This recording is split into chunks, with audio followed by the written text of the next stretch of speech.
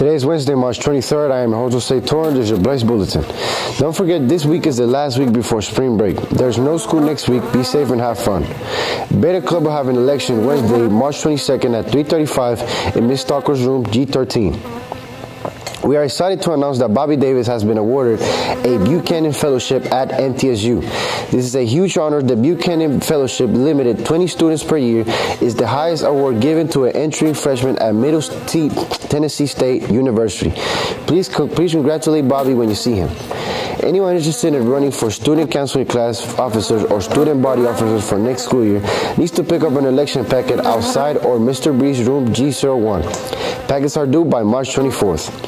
Congratulate the students on qualifying and being selected to attend and compete at the DECA ICDC National Competition in Orlando, Florida in late April. This is worthy accomplishment, and that does not come easy.